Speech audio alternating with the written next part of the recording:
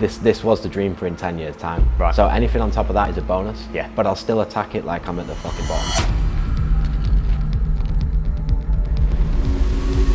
I remember speaking to the team going, all of you are about to become online coaches overnight. What lessons do you take from those darkest hour moments into now running the business? You can overcome everything. Like there's nothing that can stop you. I just want to be known as the guy that changed the game.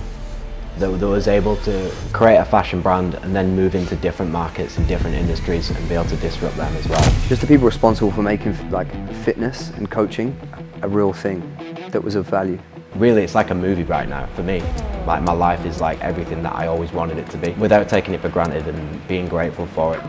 And that was the first time where I genuinely thought that we had a business and a brand that stood for something, and that no matter what happened in the world, like we'd established ourselves. Went through a period of my life where I didn't love who I was, didn't like the way I looked, I didn't like the brand that I was building, I didn't like the people involved with it. So I spent like 2 or 3 years really trying to become someone else that now I believe that I am. It is just hard work, and a lot of people are just shy from the hard work, and it's hard work day in, day out. No, there's no doubt for me that training holds everything together. That's why I will pretty much put it before anything in my life.